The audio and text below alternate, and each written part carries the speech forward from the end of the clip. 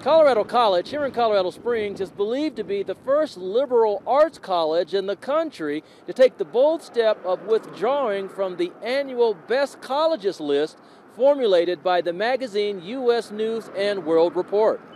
Colorado College is making this decision despite having significantly high rankings on the list, being in the mid-20s for the last 5 years. The decision means that Colorado College will continue to be ranked on that magazine's list, but likely at a lower spot because the school will no longer provide specific information that the magazine needs to formulate its rankings.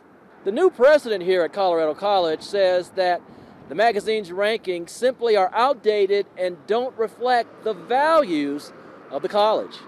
Coming up tonight at 10, we'll hear more about why this decision is so important and what U.S. News and World Report thinks about it. On the campus of Colorado College, Scott Harrison, KRDO News Channel 13.